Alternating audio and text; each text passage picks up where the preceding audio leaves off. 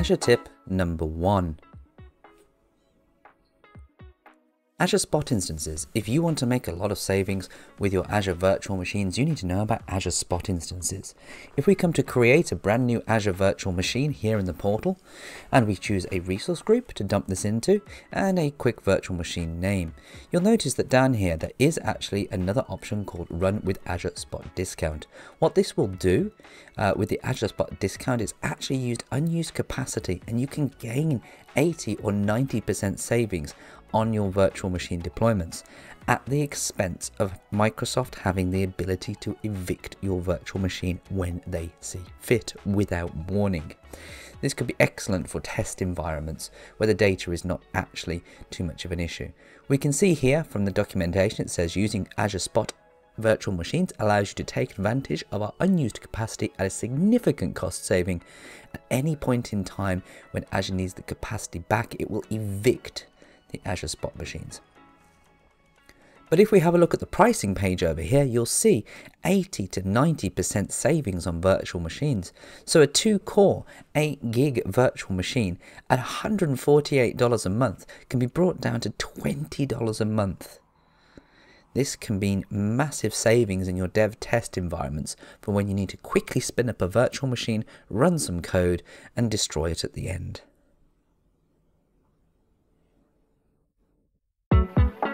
Azure Virtual Machines tip number 2. AzurePrice.net. Another way to bring down the cost of some of these virtual machines in Azure is to choose different regions. Different regions have different pricing for Azure compute instances, and they can be vastly different in their prices dependent on the locations you deploy to.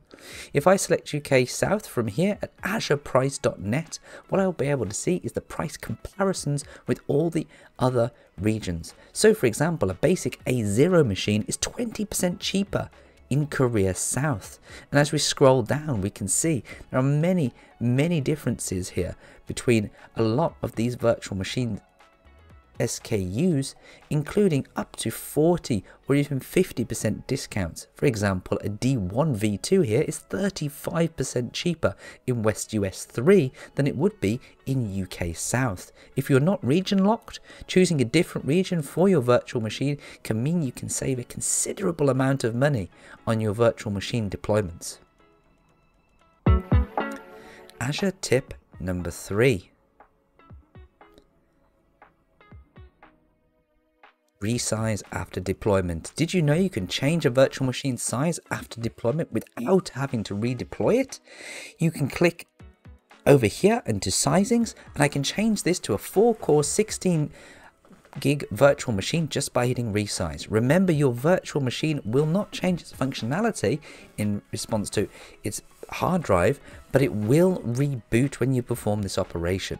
This could save you a significant amount of money by resizing virtual machines in the evening when people aren't actually using them.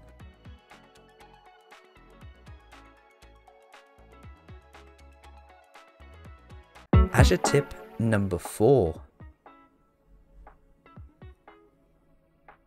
RDP in the browser. Without using a Bastion server, if we install the Windows Admin Center for our virtual machines here, just by clicking on Windows Admin Center and whacking the one-click install button, this takes a few minutes to install, but once it's completed, we can actually come over, hit connect, and connect to the Windows Admin Center of this machine. Once we're connected into the Windows Admin Center, not only can we do things like remote PowerShell connections and remote installations of features, we can also do an in-browser RDP access for Windows servers. Just scroll down here on the left hand side, whack remote desktop connection, and stick in your virtual machine's admin usernames and passwords.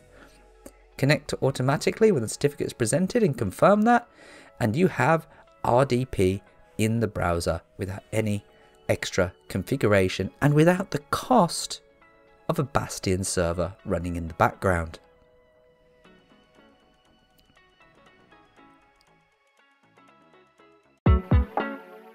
Azure tip number 5. In our 5th Azure tip, we have direct commands. If we scroll down here on the left hand side, we can run a command directly inside this virtual machine without actually having any network connectivity to it. We don't have to have any local network connectivity. We don't have to have any public connectivity. We can fire a PowerShell script directly into this machine and see a result. The problem is that you won't be able to get IntelliSense here for your PowerShell script, and it can take quite a long time to return the results, but this is sending the PowerShell script and the PowerShell code directly through the hypervisor layer of that virtual machine, and we'll see the output for this get service B star in a moment.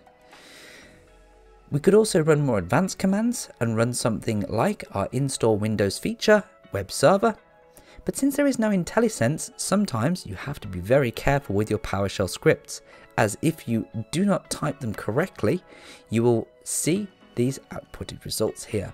Not to recognize the name of a commandlet. Let's just correct that to the correct commandlet, which is actually not install feature, but it's a very easy mistake to make. We'll just do install Windows feature instead, rerun that command, and boom, we have our web server installed. The installation of this is slightly sped up. And that concludes our top 5 Azure tips for Azure virtual machines. I hope you enjoyed this recording and hope to see you again next time. I hope you enjoyed those top 5 tips from Azure, and you know the routine, hashtag like and subscribe, and I hope you enjoyed this video and will join me next time. Goodbye.